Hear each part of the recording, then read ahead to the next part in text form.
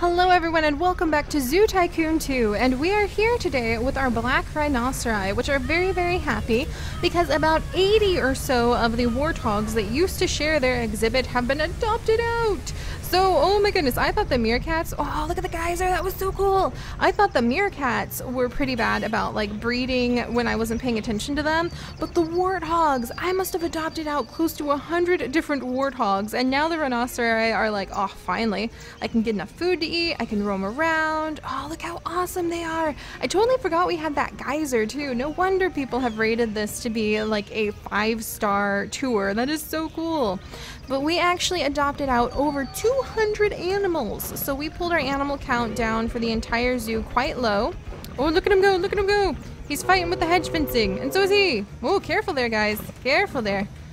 Oh, the rhinoceri are so cool. What do you guys think? Oh my gosh, I want to know what people are thinking of the tour.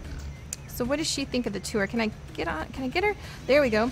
Wow, black rhinoceros 10 is a really nice touch for this tour. Look at the rhinoceri. Meerkat 229 or like 292 is a really nice touch for this tour. I think warthog 102 is amazing. So apparently Karen is having a what? Fennec fox was attacked and killed. What happened here? By whom? By another fennec fox? Did you just kill another fennec fox? Oh my gosh! I can't believe that!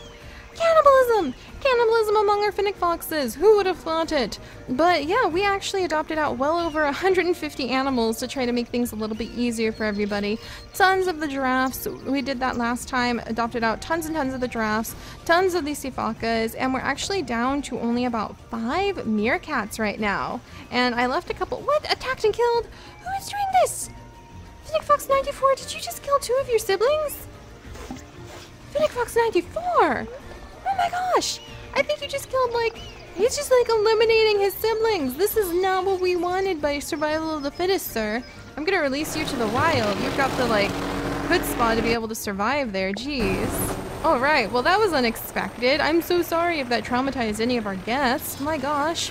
But yeah, we released tons of animals to the wild and adopted a ton of them out. We have a bazillion dollars now. Well, not really. We have about $4 million. And I was actually thinking we might use that money to work on building the African elephant exhibit, because I think that would be a major draw, really pull a lot of people to the back of the zoo.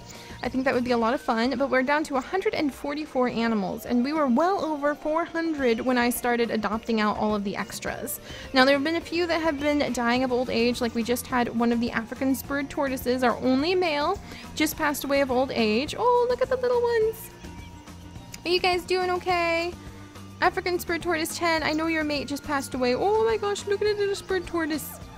Or African spurred tortoise 9 was the mate of African spurred tortoise 3. And 3 had been around for a very long time. His mate had actually passed away of old age eons ago. Look at her, she's just sitting there. Oh, that's so cool. So we'll go ahead and put in a new small male.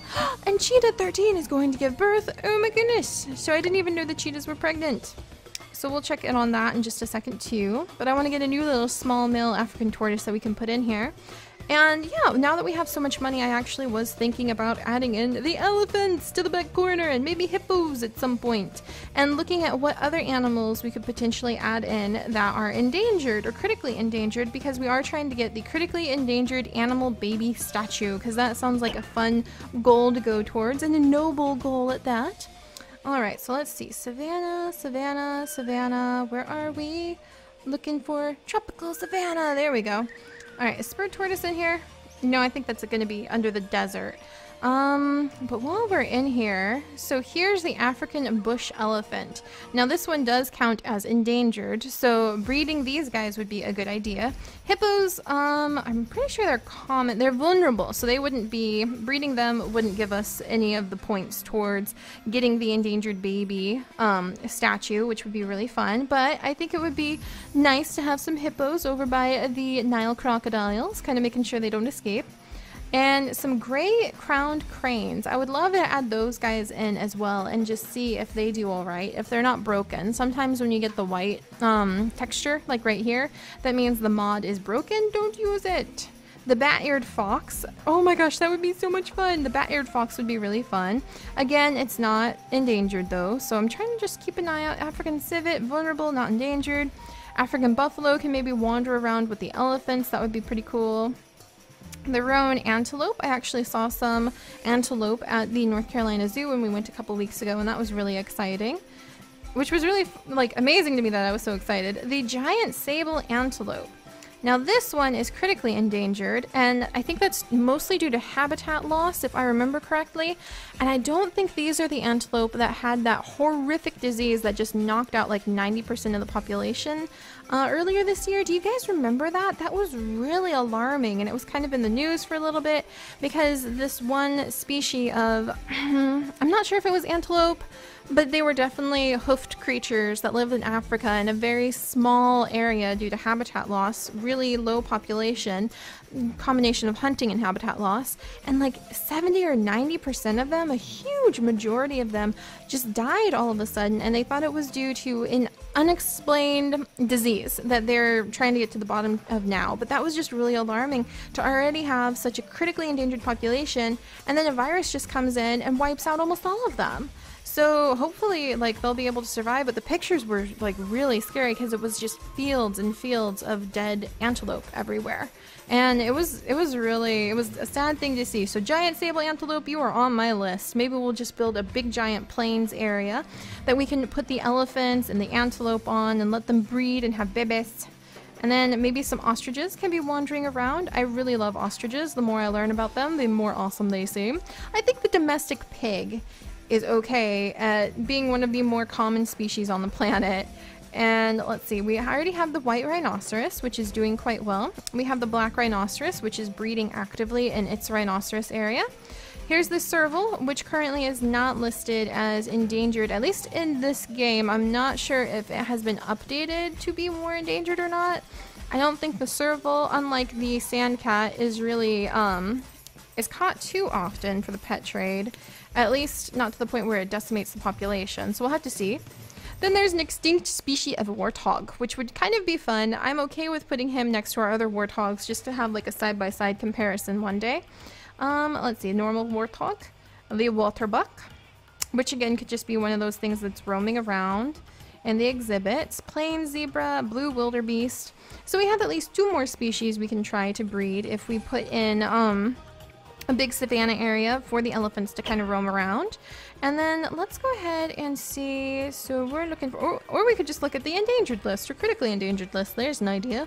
In just a second we'll do that because I want to come up with lots of ideas for what we could put in. But first I need to go ahead and put in a little male. We need a little male African spurred tortoise that can hang out with these lovely ladies in here.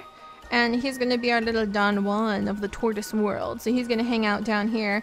Hopefully have some lovely ladies that he can make very happy. Have some more turtle eggs being laid. And then we do have these kind of tropical areas. I was thinking of doing another tropical area, kind of like we did for the lemurs and the sifakas. If they will accept another animal in here, there's zebra duikers, lemurs, ringtail lemurs, and the sifakas in here, which are kind of like another type of, I think they're related to lemurs. They're kind of like a monkey, but I'm pretty sure they're more closely related to lemurs, the sifakas. I'll have to double check though, so don't quote me on that. But I was thinking we could put in like more tropical areas. So we have our restaurant that we still need to build over here, and we need to put some bridges and things, probably like just come back over here. Here's where I want to start with the elephant exhibit and just have it curve back and maybe come over here.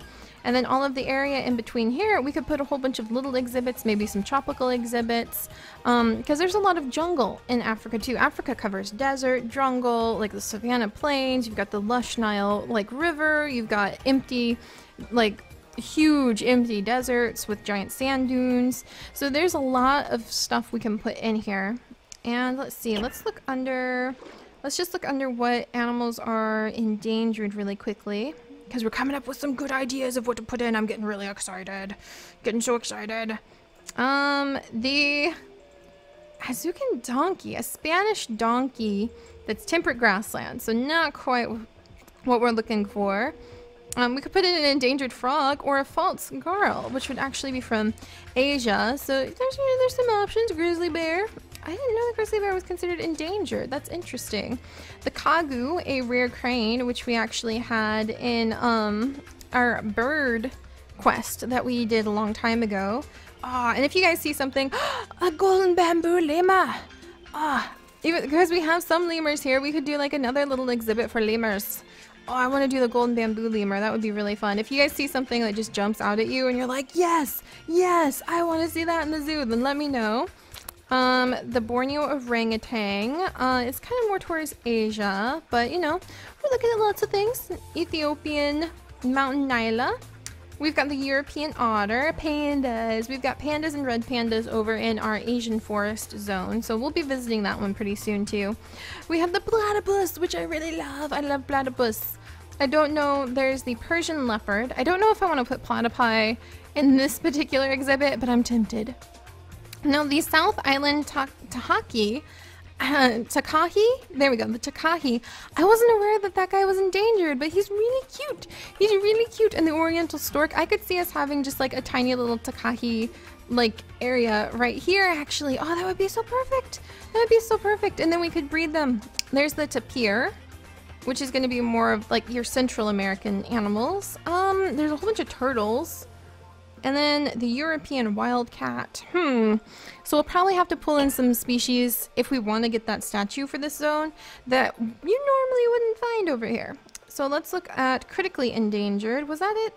Was that critically endangered? No, this is a different list. Okay. Oh, here we go.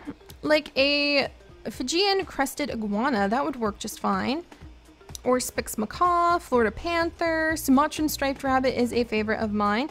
The Javian rhinoceros. Now that one would be kind of fun to add because we do already have a couple of rhinoceri.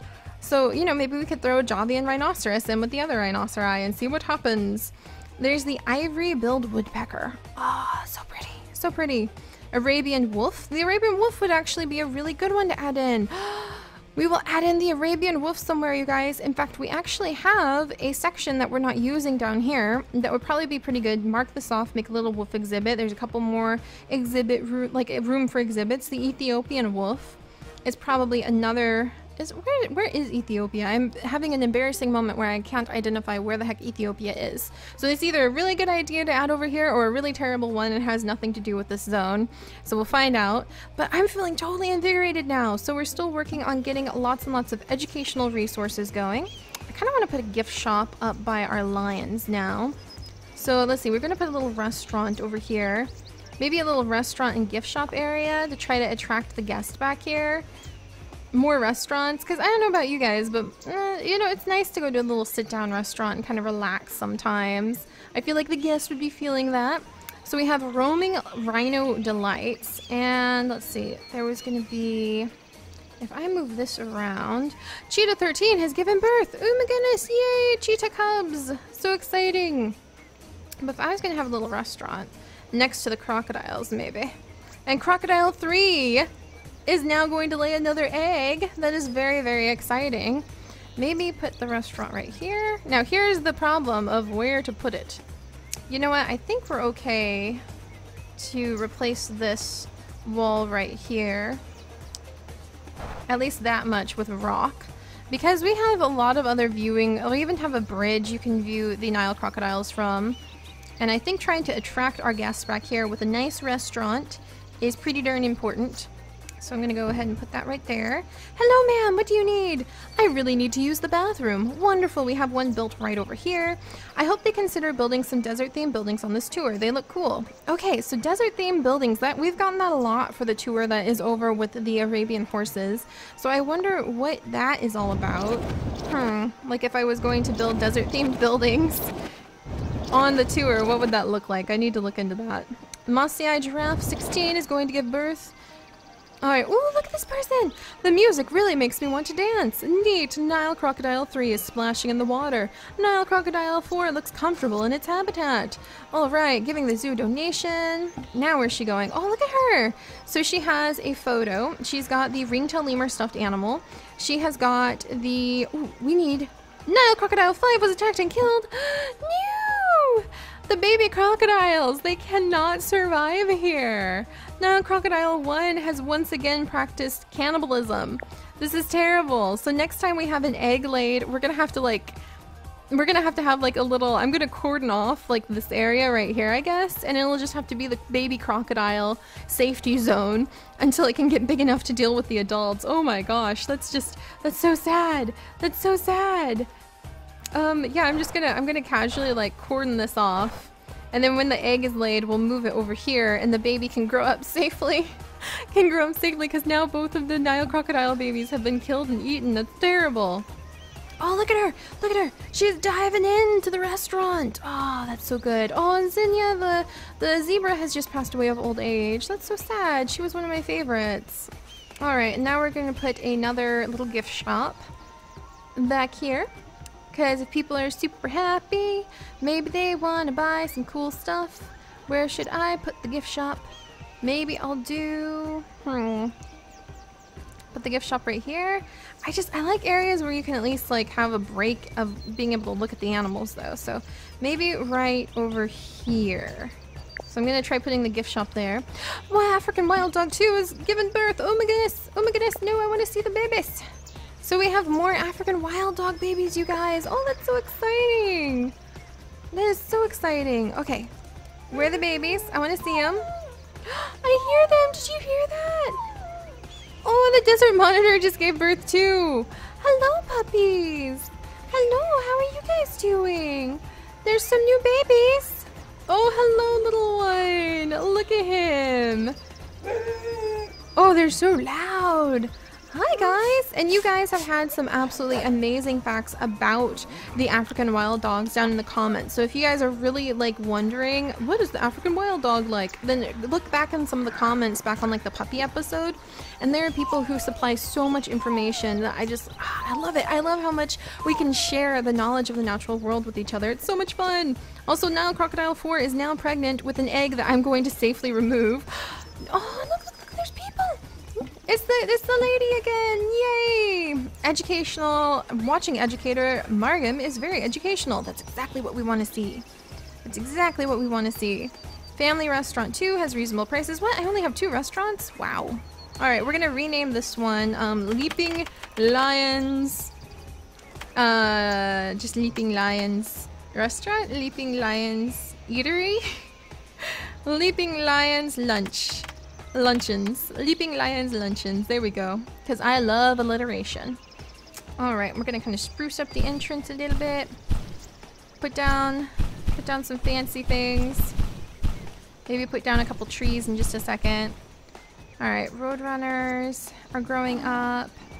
I'm gonna like tuck a tree right here, even though it's not very practical. Because I really love plants. Oh, there's a little kid walking past the educator here. I want to eat at the restaurant. Yes, that's what we needed. We needed the restaurant to start pulling people back here. So we have figured out several more of the endangered species, and shout out, like I said, in the comments down below to let me know which ones you really love, because we're going to be adding in a lot of those endangered species pretty soon. I'm very excited. I can't wait until our lions decide to maybe expand their little pride, so hopefully they will consider that. I don't think our male has yet to impress any of the females yet, though. Oh, he's strutting. He's strutting around and using the scratching post. Well, that's awesome. So hopefully I'll impress one of the females pretty soon. We're starting to attract people back here with the lure of delicious food at Leaping Lions Luncheons. And look, the bluegill managed to get into the safety zone. He's like, yes, touchdown! Nobody can eat me in here. At least not until the babies are laid.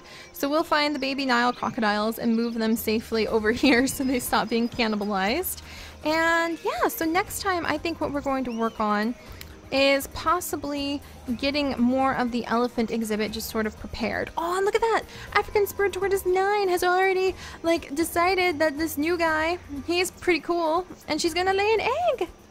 Oh, let's just watch for a second. It takes a little while for her to kind of make her way around the place. Find somewhere comfy where she can lay her egg. Hello, lovely. Is this a good spot? Nope. We're still moving. You gotta respect somebody that kind of carries their house on their back. That can't be the lightest thing in the world. All right, hi, sweetie. I'm glad you've gone along with your new guy. And you want to have a little egg. Is she gonna like lay it? We might have to come back like next time and she'll still be crawling her way over to finding a spot to lay her egg, actually. In fact, I think we'll do that because I think she's gonna take a little while.